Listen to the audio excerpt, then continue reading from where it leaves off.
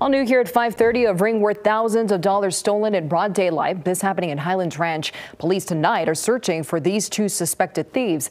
According to the sheriff's office, this duo went to check out an 18-karat yellow gold ring with a pear-shaped diamond that they saw advertised on Craigslist. The ring, according to the listing, is worth $10,000. Well, deputies say that the suspect simply took the ring and ran from the home on Ketchwood Court on East Brookwood. Deputies say that they got into a red 2019 Jeep Grand Cherokee. It's pictured right here. They say that a getaway driver was waiting inside of that car. It has a temporary Colorado tag with a number of 6220884. If you recognize the men in these pictures or you see the vehicle, please contact the Douglas County Sheriff's Office.